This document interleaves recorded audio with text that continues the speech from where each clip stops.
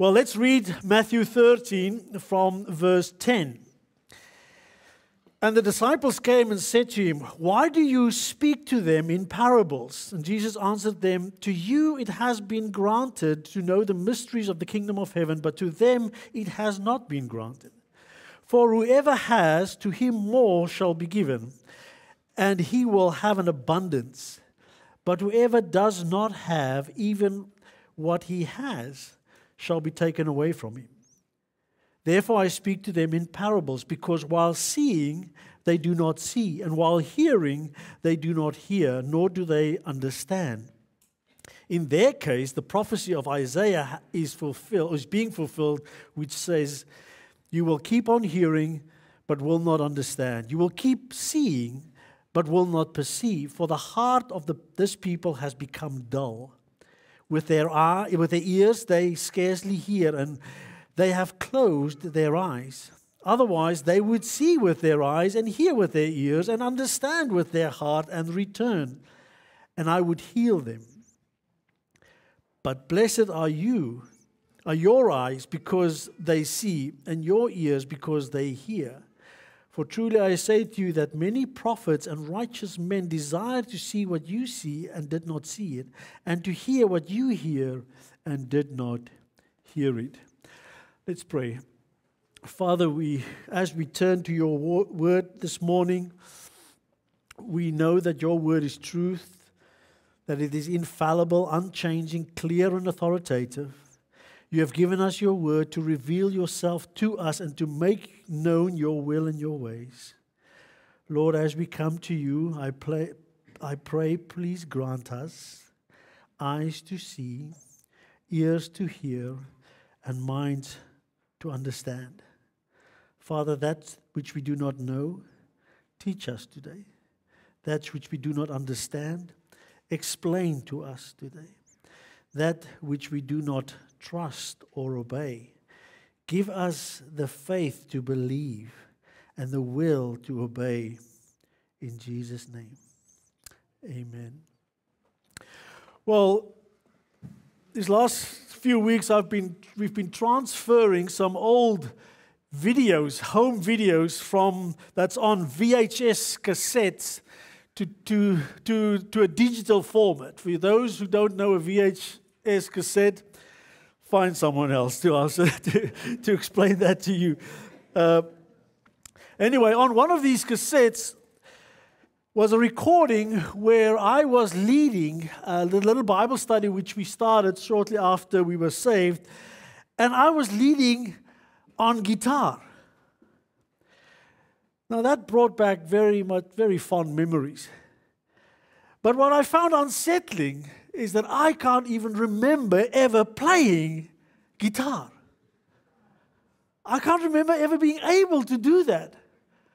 You see, what happened was after we moved from England, or at the time we moved, I gave my guitar away and never picked it up again. And I have completely lost that skill. I can't play guitar anymore. That knowledge, that ability was taken away from me. And perhaps you have similar stories like that. This often happens with language skills. If you do not practice a language, if you do not use a language, sooner or later you will find that you cannot really speak that language anymore. You are not as proficient as you once were. And that principle is seemingly universal because it covers also biology. If you don't use your muscles, they atrophy. And your muscles dwindle and disappear. And where you once had a torso like a chest of drawers, now your chest has sunk into your drawers. This principle also applies to the knowledge that we may have. If we don't use and apply our knowledge, we lose it, we forget it. How many of you can remember phone numbers of someone? Well, we have an app for that. We don't have to remember that. We have lots of information at our fingertips. Now, I think we all would agree that knowledge is important. Knowledge is really power. The knowledge of history empowers us to not repeat the mistakes of history. The knowledge of certain sciences enable or empowers people to pursue certain careers like doctors and accountants and engineers. The knowledge of certain skills empowers really those tradies in their careers, chippies and brickies and sparkies and what do they call a plumber? What is the abbreviation of a plumber? Is there one? Still a plumber. All right. Sorry, guys. For those who are plumbers, you don't get a special nickname.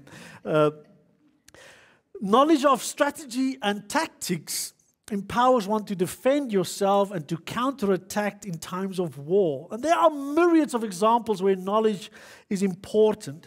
And of course, knowledge without understanding is actually useless. We may know a lot of things, but if we don't understand what we know, it is practically useless to us. And it is nowhere as important as when it comes to spiritual knowledge. The knowledge of the truth, the knowledge of the Bible, theology, which basically means the study of God, the knowledge of God, who He is and what is His will and His ways. Knowledge is important, but understanding is essential of that knowledge. And without understanding, that knowledge will never benefit us, for we will not believe it, and therefore we will not trust it, and it will not impact our lives as it should. There was a man, Dawson Trotman, who knew a lot about the Bible. He actually enlisted into a Bible or scripture memory competition at a church. Why? Because he liked the girl that was there. So he went unsaved and he won that competition. He knew most scriptures. He could memorize most scriptures. But he still did not understand what he learned until the Spirit of God used those very scriptures to convert him, and he started the Navigator's ministry. But many outside of the church may have heard of God. They may have heard of Christ and the gospel. They may have some knowledge of God, some knowledge of Christ, some knowledge of the gospel, but they lack spiritual understanding. They lack faith. They lack trust in the knowledge that they have on a human level. And even those, what I would say, inside the church, there are those who may have knowledge but lacks understanding. Or they at least are limited in their understanding and therefore have little faith or weak trust. Now, we are in the Gospel of Matthew, and Jesus taught and displayed Himself none other as Jesus the Savior to His people, Christ the King of the kingdom of heaven, and Emmanuel, God with us, God incarnate. And the religious leaders and the nation of Israel really during Jesus' generation had knowledge. They had great knowledge. In fact, they were the nation that had the most knowledge really of all other nations in history at that time. Special revelation about God, from God, His person, His will, His ways. And they had Jesus, the greatest revelation of God, from God, about God to them. And they listened to Him preach, but they did not hear Him. They did not understand Him. Even while He's teaching plainly and clearly, as we saw in chapters 1 to 10, and especially in the chapters 5 to 7 in the Sermon on the Mount. They saw His deeds. They saw His wonderful miracles, but did not perceive Him to be the Christ, the King, God in the flesh. And because they did not hear, and because they did not see, they did not understand. And therefore they did not believe, and they did not receive Jesus as King. You see, to truly see, you need spiritual understanding. To truly hear, you need the Spirit's enabling. You need spiritual illumination by the Spirit of God. Now just keep your finger in Matthew 13 and just turn over to 1 Corinthians 2 quickly. 1 Corinthians 2, Paul was writing to the Corinthian church, and he was really defending his preaching of Christ and Him crucified, despite the proud Corinthians' view that preaching of the gospel is foolishness to Greeks and a stumbling block to Jews. Paul's argument is that is the very power and wisdom of God unto salvation. And so in verse 6 we read, Yet we do speak wisdom among those who are mature, a wisdom, however, not of this age, nor of the rulers of this age who are passing away. So this is a wisdom that is derived not by human wisdom or imagination, not by the rulers of that age. Verse 7 says, But we speak God's wisdom in a mystery, the hidden wisdom which God predestined before the ages to our glory. The wisdom which none of the rulers of the age has understood, for it, that if they had understood it, they would not have crucified the Lord of glory. So here we have really a definition of what a mystery is. A mystery is, here in this context, is God's wisdom, His word, which was hidden in ages past, but has now been revealed, made known through the preaching of Paul, the preaching of the gospel. This wisdom was not understood by the rulers of men at that time, for otherwise they would not have crucified Christ. Verse 9 says, But just as it is written, things which eye has not seen or ear has not heard, and which have not entered the heart of man, all that God has prepared for those who love Him. I've heard many read this verse 9, and then they think it refers to the wonders of heaven, which God has prepared for those who would love Him, when in fact it's referring to Christ. Christ is the one. Christ is the wonder that He would reveal to us. What eye has not seen, ears not heard, before nor mind conceived, is this wonderful, marvelous reality of Christ, the gospel of Christ, the good news. No human mind could ever conceive it, nor ever fathom it. The depth of the love, the storehouses of grace that God has prepared for those who love Him. And verse 10, For to us God revealed them through the Spirit. For the Spirit searches all things, even the depths of God.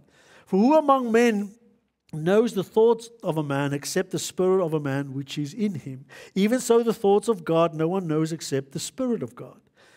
Now we have received not the spirit of the world, but the Spirit who is from God, so that we may know the things freely given to us by God. Which things we also speak, not in words taught by human wisdom, but in those taught by the Spirit, combining spiritual thoughts with spiritual words. But a natural man does not accept the things of the Spirit, for they are foolishness to him, and he cannot understand them because they are spiritually appraised. But he who is spiritually appraises all things, yet he himself is appraised by no one. For who has known the mind of the Lord, that He will instruct him? But we have the mind of Christ. And so here we see that unless the Spirit of God reveals the Word to us, unless we receive it from the Spirit of God, unless we are taught by the Spirit of God, unless He illuminates the person to the truth of God, we cannot and will not accept Christ. We cannot and will not accept the gospel. Man in his natural state cannot accept, cannot receive, cannot believe the things of the Spirit of God, because they need to be spiritually revealed, spiritually illuminated. Now, go back to Matthew 13. We've seen last week that Jesus was teaching in parables, and Matthew 13 is a chapter of parables, a teaching method which Jesus used predominantly since the nation and the religious leaders rejected Him as king and His offer of the kingdom to them. And last week we studied the parable of the sower, and we saw that the focus is not on the sower, nor on the seed, but on the soil.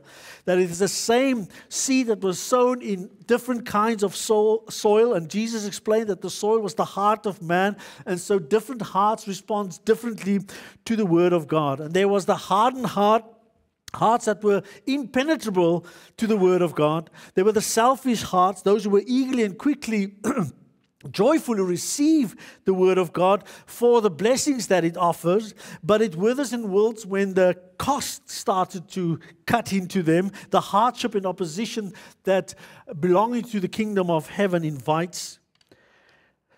We saw the divided and the deceived heart, the dirty heart, the infested heart, the ones in whom the cares and the love of this world really suffocated the word of God out of their life, rendering them fruitless.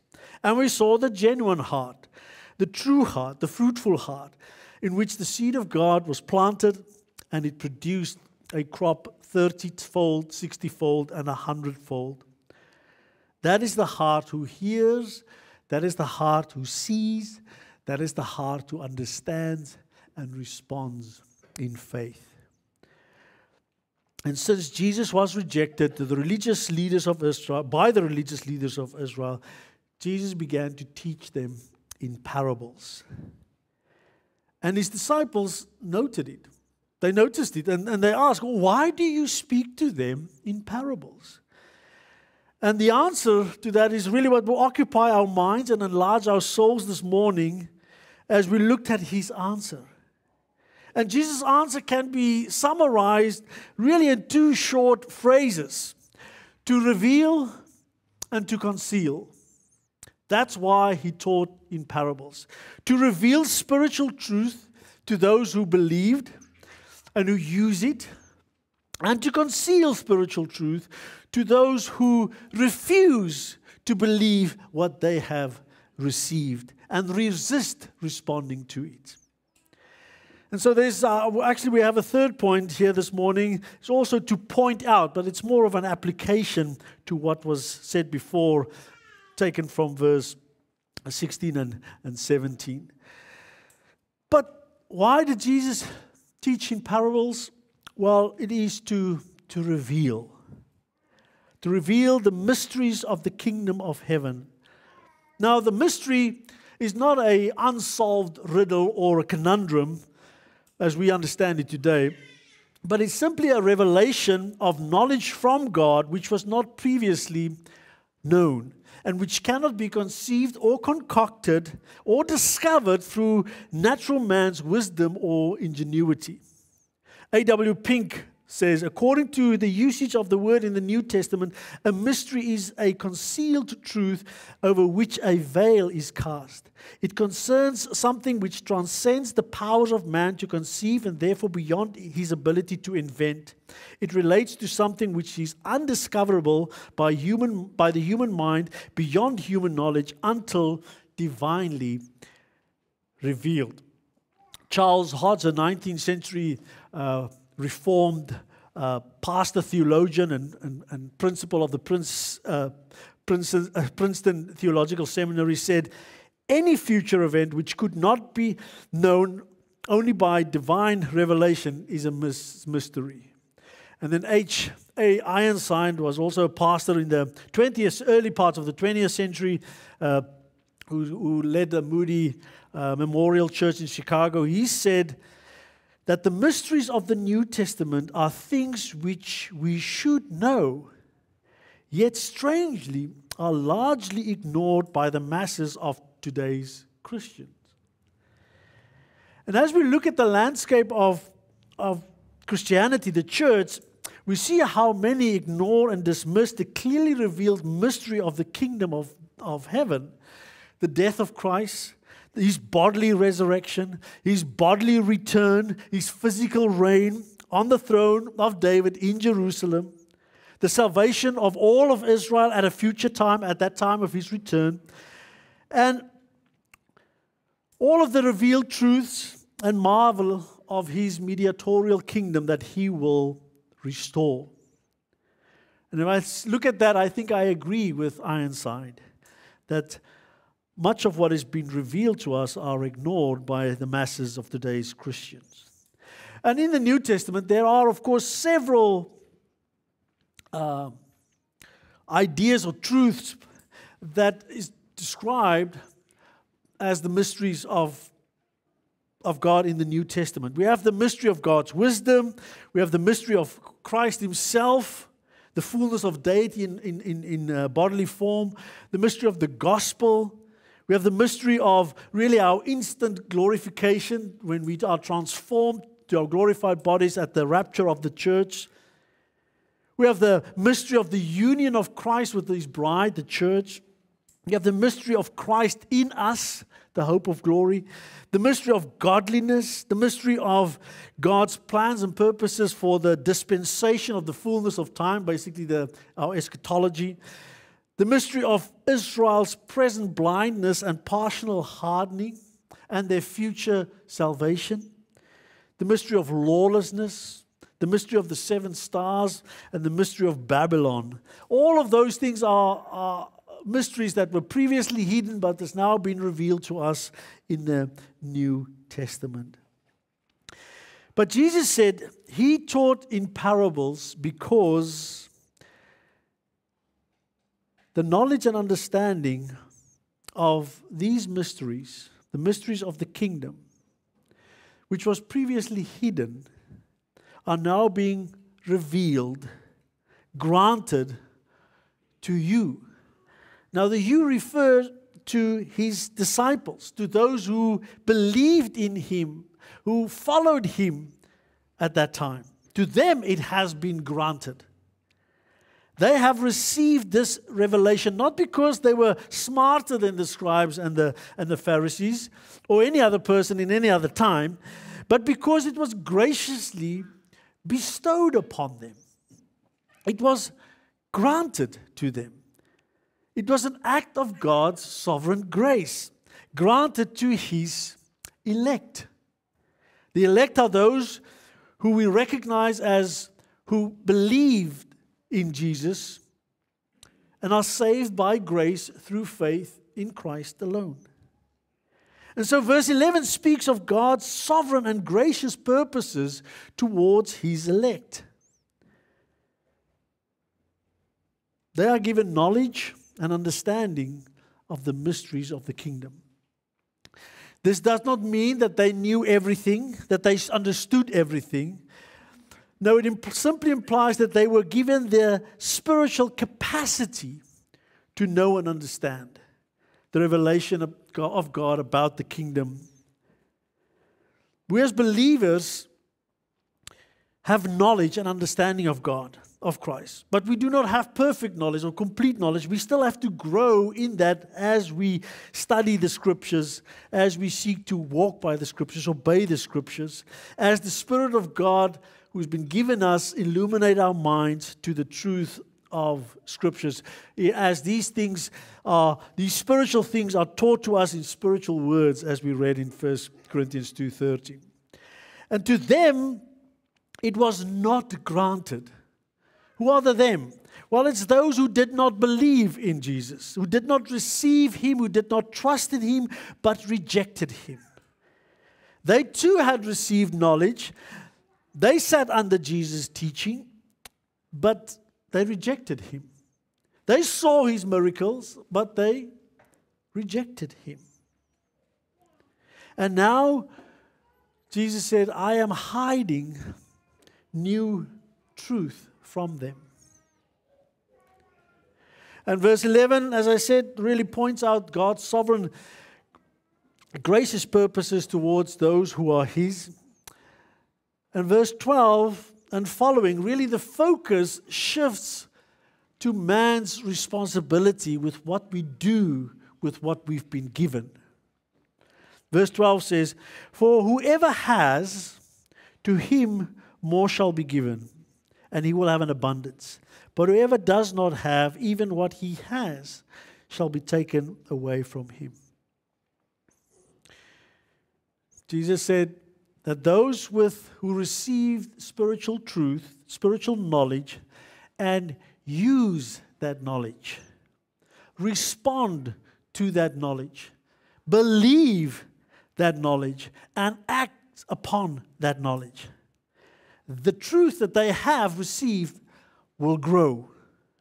It will increase. The spiritual knowledge that they will have will be added to, will expand.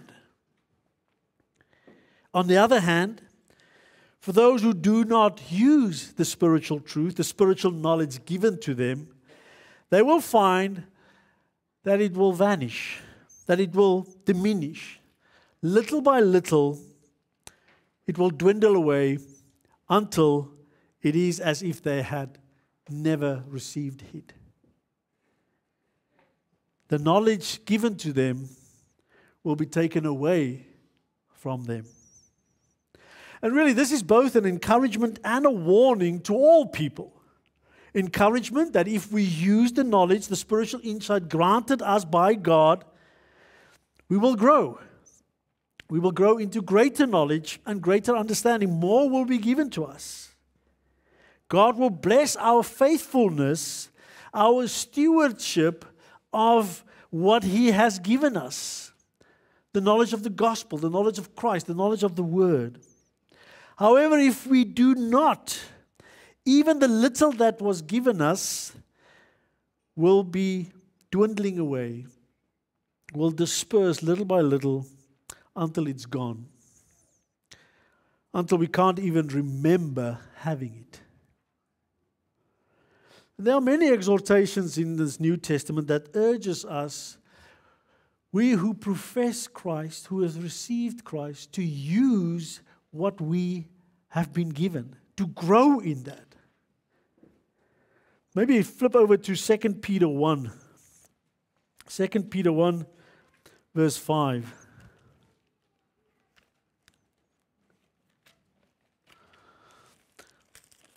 Second Peter 1, verse 5 reads, For this very reason also. What is the reason? Well, verse 4, the fact that you've been granted Christ's precious and magnificent promises and were made partakers of His divine nature. Because of that reason, apply all diligence, and in your faith, supply moral excellence. In your moral excellence, knowledge. In your knowledge, self-control. In your self-control, perseverance. In your perseverance, godliness. And in your godliness, brotherly kindness. And in your brotherly kindness, love. For if these qualities are yours and are increasing, they render you neither useless nor unfruitful in the true knowledge of our Lord Jesus Christ. For he who lacks these qualities is blind and short-sighted, having forgotten his purification from his former sins. Therefore, brethren, be all the more diligent to make certain about His calling and choosing you. For as long as you practice these things, you will never stumble. For in this way, the entrance to the eternal kingdom of our Lord and Savior Jesus Christ will be abundantly supplied to you.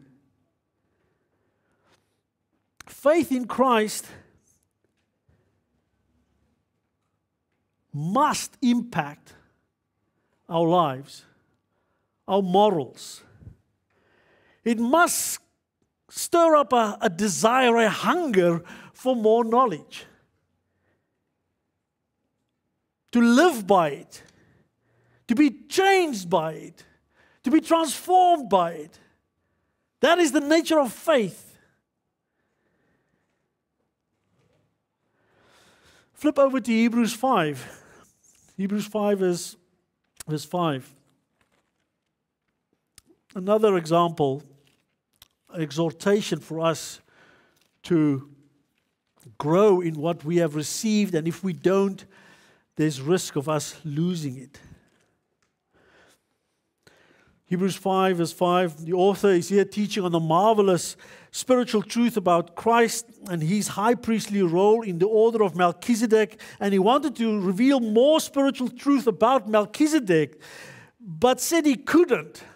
Why? Because they had become dull of hearing. They heard, but did not use what they heard. And what they heard was slipping away from them. Verse 5, chapter 5, verse 11 reads, Now concerning him, that is Melchizedek, we have much to say. And it is hard to explain since you have become dull of hearing. For though by this time you ought to be teachers, you have need again of someone to teach you the elementary principles of the oracles of God. And you have come to need milk and not solid food. For everyone who partakes only of milk is not accustomed to the word of righteousness, for he is an infant. But solid food is for the mature, who because of practice have their senses trained to discern good and evil. Solid food are for those who have used milk to grow, to train their senses to discern between right and wrong, good and evil. And failure to do so result in you not growing and able to handle meat, more truth, deeper truth. And so God grants spiritual knowledge and spiritual understanding to His elect. Are you one of His elect? Are you one of His? How do you know? How can you know? Well, one way is to look at how you respond to the Word of God. Do you receive it as the Word of God? Do you believe it as the Word of God? Do you do what the Word of God commands you to do? Do you listen to Him? Do you obey Him? Because if not, Scripture urges you to stop making excuses. Stop rationalizing your procrastination. Repent of your divided and deceived heart. Repent of your selfish heart. Repent of your hardened heart and receive the seed of God's Word and let it grow. Let it be fruitful in your life. And you will increase, your crop will increase from 30 to 60-fold, from 60-fold to 100-fold. Believe Christ is the King. Receive Christ as the King and live with Christ as your King. Which means submit to Him and obey Him because you love Him for what He has done for you. And so the reason Jesus taught in parables was to reveal the truth of the kingdom of heaven. It is to reveal His will and His ways, to make them known and to make them grow in fertile hearts, genuine hearts, consecrated hearts. So He taught parables to reveal truth, but also to conceal truth. Verse 13 to 15.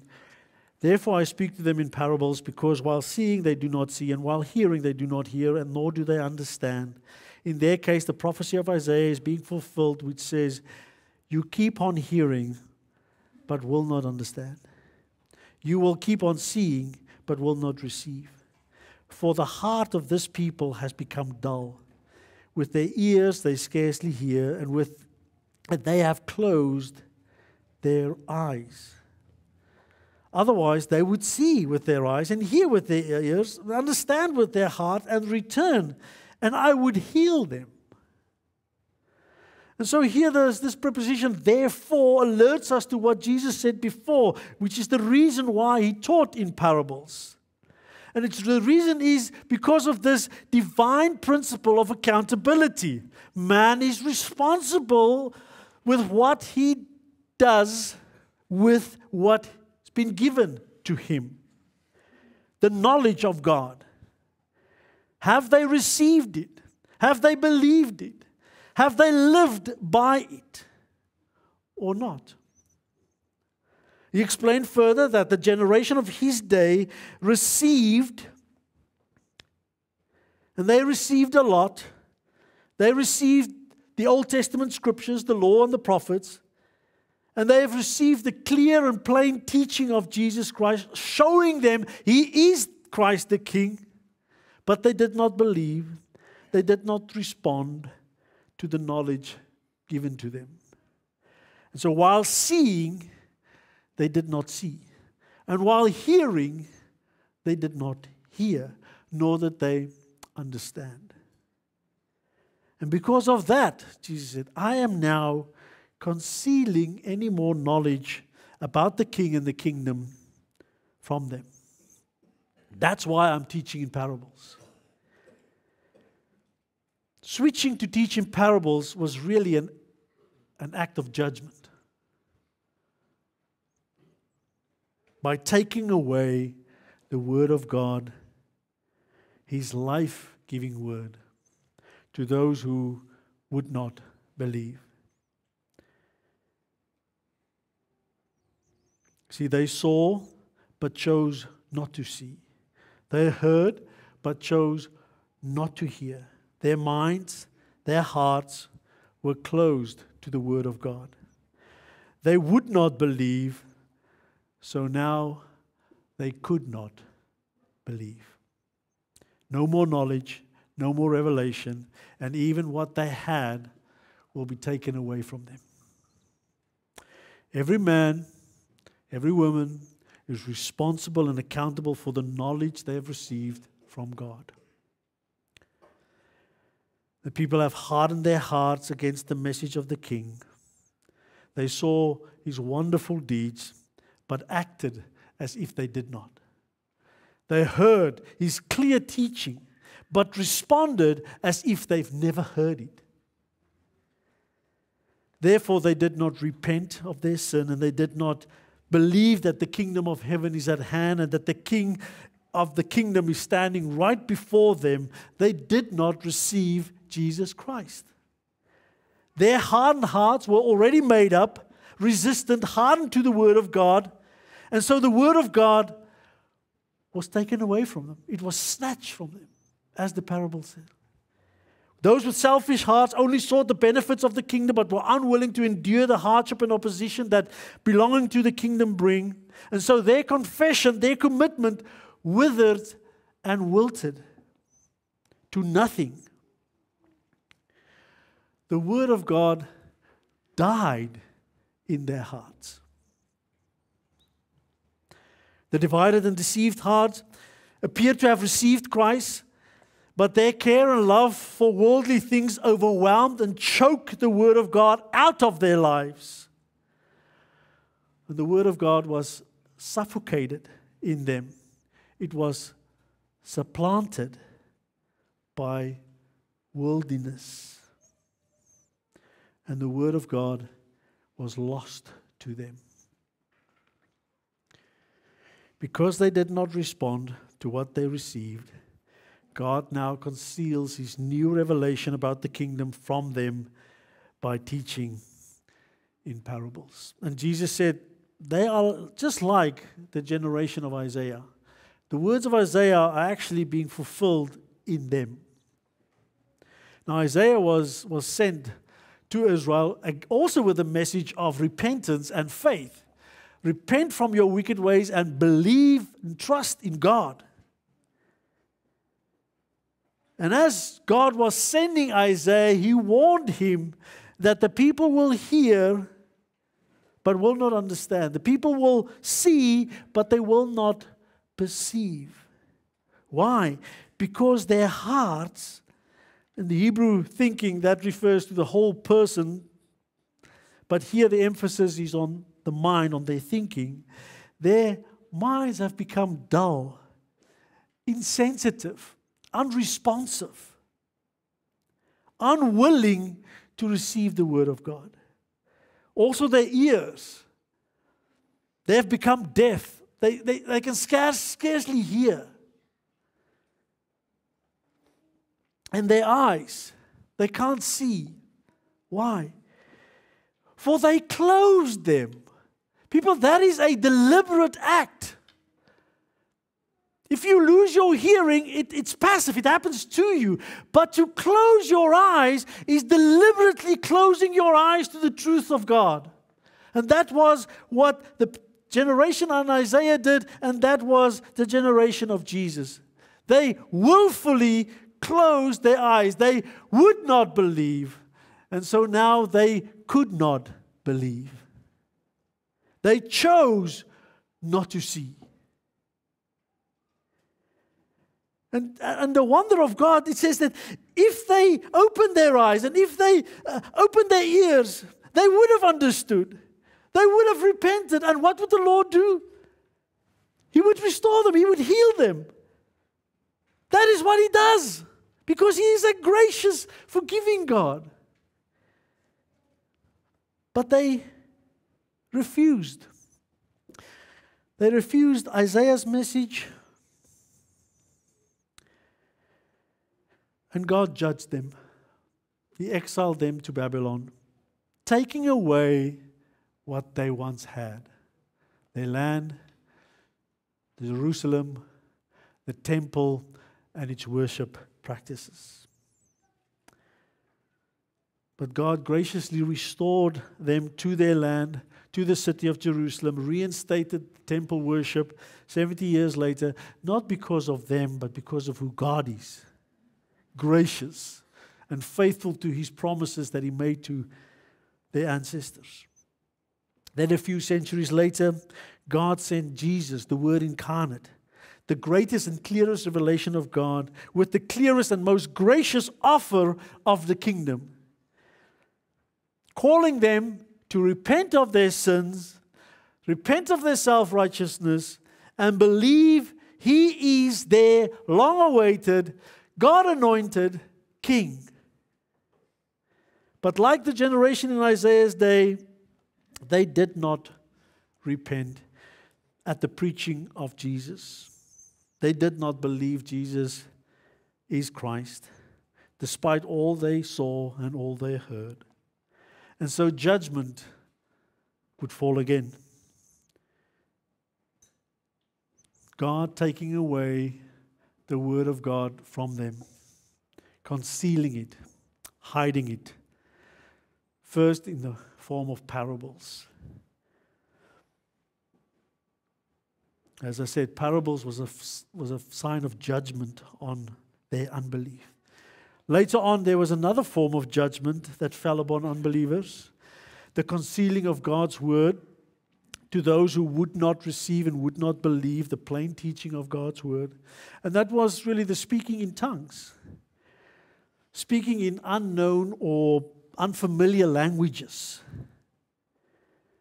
See, the gift of tongues was a sign of judgment to those who would not believe.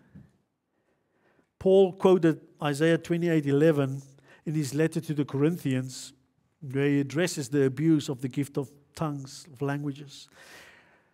1 Corinthians 14:21 reads, "In the Lord is written," and then he quotes Isaiah 28:11, "By men of strange tongues and by lips of strangers I will speak to this people, and even so they will not listen to me, says the Lord."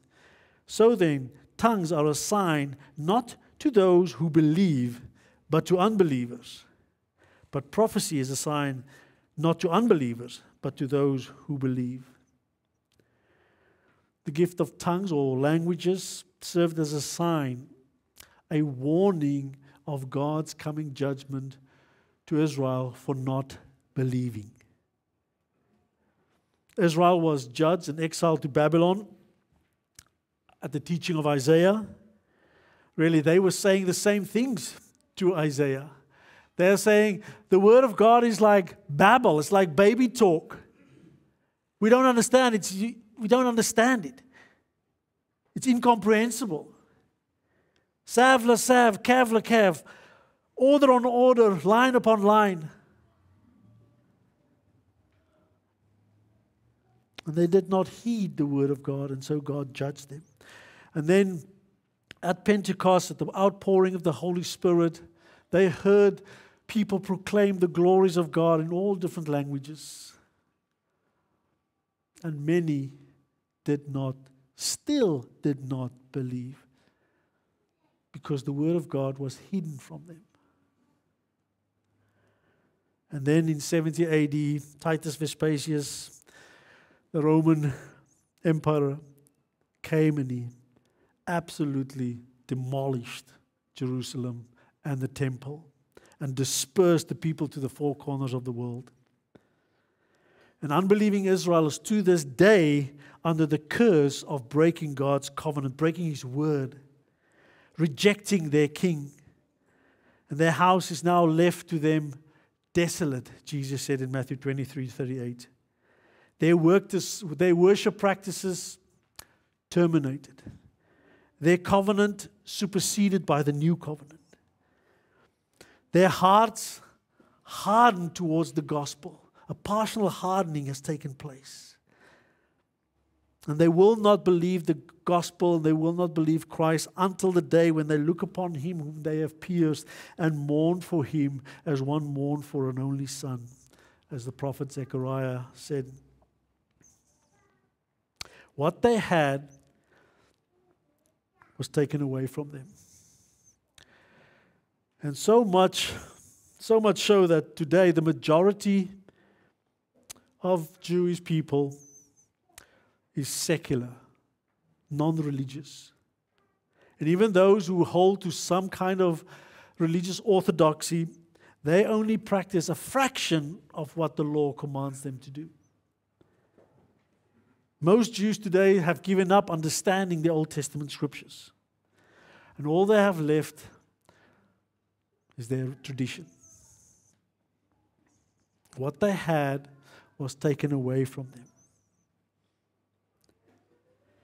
And it's only by God's supernatural intervention, because of His grace and because of His faithfulness to His own word, that God will restore them in the future.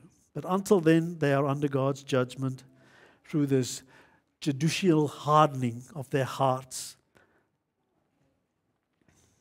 And so Jesus taught in parables to reveal new spiritual truth to those who believe, and to conceal spiritual truth to those who refuse, resist, and reject the Word of God.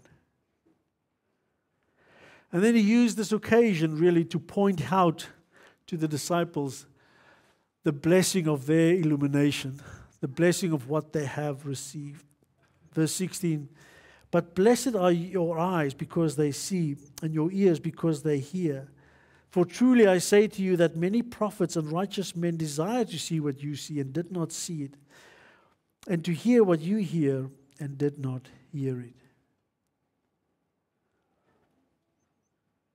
The disciples were given an immense privilege, a privilege that was denied to centuries of prophets and righteous men. Prophets were those who took the Word of God and proclaim it.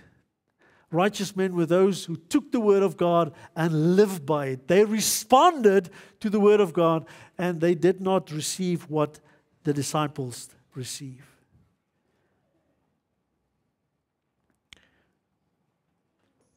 But because they believed, the disciples would receive more, not because of their own merit, but solely because of God's gracious purposes.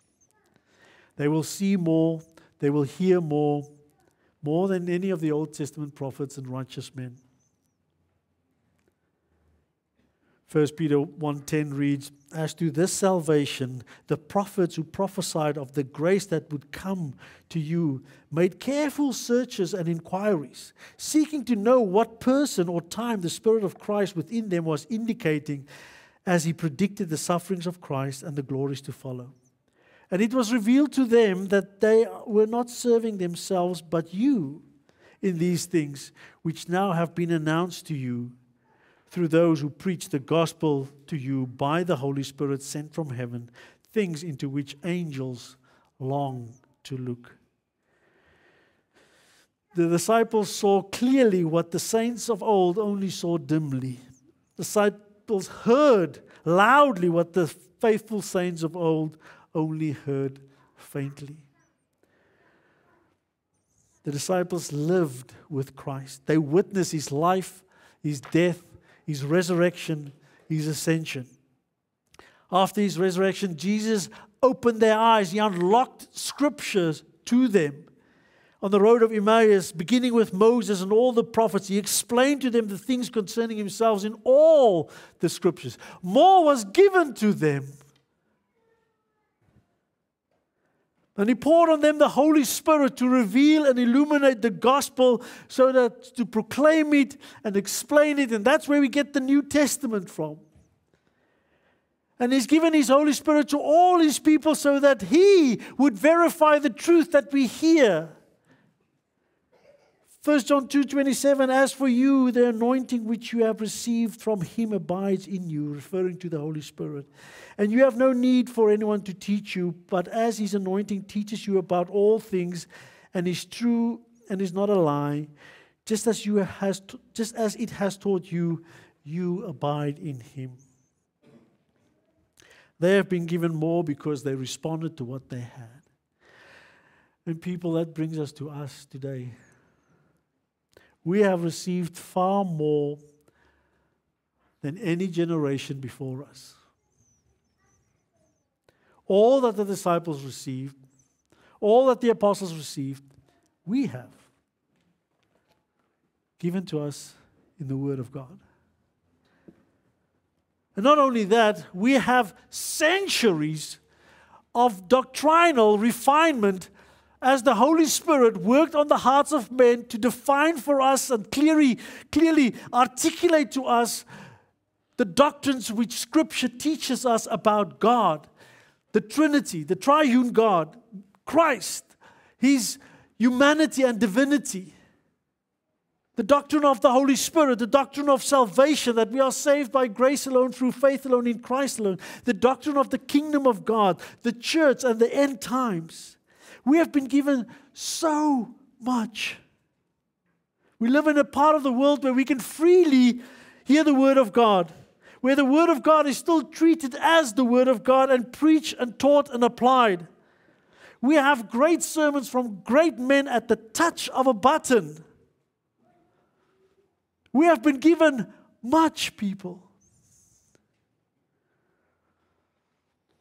May we not be merely hearers of His word, but doers. For it is those who are doers of the word that are truly blessed. And if we ignore the word of God given to us, we may find that we may lose some of that. You will say, well, Frans, aren't we the elect? It's not really possible. I said, yes, that's true. If you are the elect of God, if you are saved by grace through faith in Christ, you are His. And you may choose not to act on the words that He's given you, but you will stand before Him one day, and you will look at your life and your work, and it would be wood, hay, and stubble that will burn up in a flash.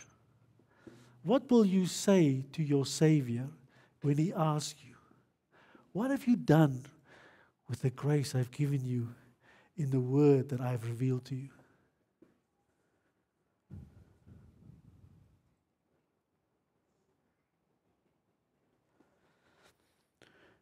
Why teach in parables? To reveal more spiritual truth to those who believe and use it, and to conceal spiritual truth and take it away from those who was given it but refused it, resisted it, rejected it. We have received much. May we believe it, live by it, or risk losing it. Let me pray for us. Father, thank you, Lord, that you speak to us, that you are not silent. Thank you, Lord, for your word, for your encouragement that if we are faithful with what you have given us, you will give us more. And we will delight ourselves in the wonders of Christ, the glories of His marvelous being, His magnificent promises. Lord, partaking in His divine nature. Share in that, Lord. Be conformed to it, Lord. Oh, how wonderful the promise that is. And Lord, we also are warned not to neglect what you have given us, lest we find that what we once knew is somehow distant, somehow less. unsure and uncertain. And so, Father, by your Spirit, work in our hearts today. Help us to make a resolution this morning that we will be faithful and that we will be good stewards of the mysteries of God entrusted to us. In Jesus' name, amen.